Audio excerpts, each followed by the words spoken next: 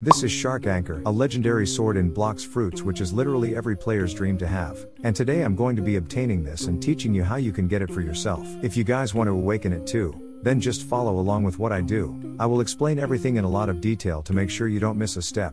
First, once you are on Tiki Outpost, you need to go to the location where I'm heading. Pay close attention to the route I take so you don't get lost. When you get there, you will find an NPC, talk to this NPC and buy the monster magnet. Just like I did, if you don't have the necessary materials to buy the monster magnet, you'll need to gather them by doing sea events. Sea events can be tricky, but they're essential for getting the materials you need. Keep an eye out for the materials you need during these events, and collect as many as possible. Once you have the monster magnet, the next step is to get a boat. I chose the Beast Hunter boat because it's a good balance between speed and durability. I recommend avoiding small, fast boats because they move too quickly for sea events to trigger properly. You need to give the events time to happen, and a slower boat helps with that. Now that we're in our ship, we're going to start sailing. Our goal is to reach at least the 5th danger zone. As you sail, keep an eye out for a Terrorshark with a magnet on it. This shark is what you're looking for, and it has 195,000 health. For fighting the shark, I recommend using the Buddha fruit because you have a lot of range and water does not damage you. But you can use any fruit you're comfortable with. Okay, we've been sailing for a few minutes now, and we're currently in danger zone 3. Typically, you can find the Terrorshark in danger zones 3, 4, 5, and 6. However, I advise against going to danger zone 6 because it's too dark to see anything, which makes it much harder to find the shark and stay safe. Now, we're continuing our journey, and we've reached danger zone 4, and there it is. We found the Terrorshark. No joke, it's been just 5 minutes since we started looking, which is incredibly lucky. Normally, it takes people hours to find it. I must have some great luck today.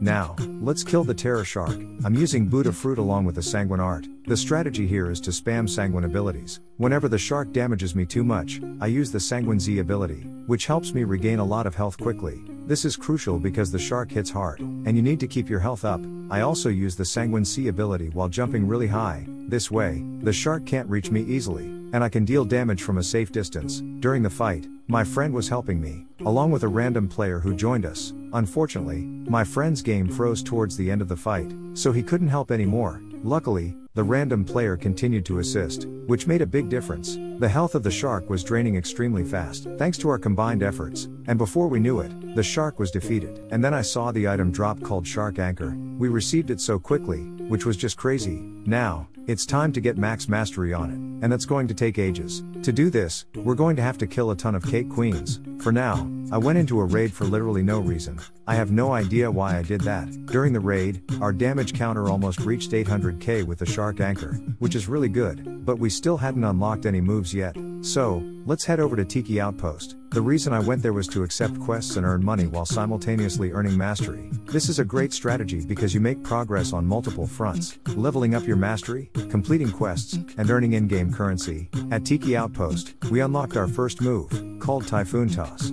It did 9k damage, but that was because there were a lot of NPCs in one place. The design of the move looks very cool. I'll show you guys properly later in this video. Now it's time to head over to Big Mom. We can't forget to accept the quest since it pays us a ton of cash. While fighting Big Mom, we were doing about 2,800 damage with each M1 attack, which is actually really good if I do say so myself. We got a ton of mastery levels from this fight. Next, let's server hop to find more cake queens. Server hopping is a useful technique to find and fight bosses quickly. Okay, there's another cake queen here along with another player. Let's just hope he doesn't cause trouble. And he is attacking us, and we're dead.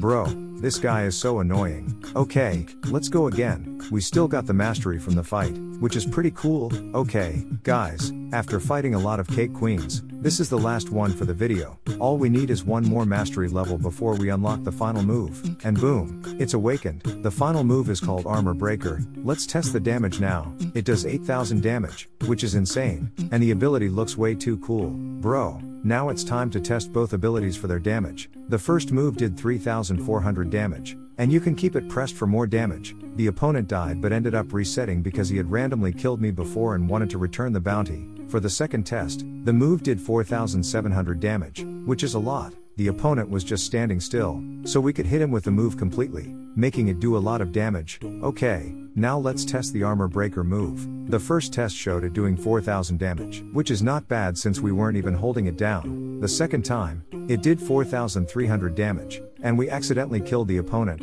Oops, For the last test, it did 4000 damage again, which is good. This sword is a must-have if you are a Blox Fruits player.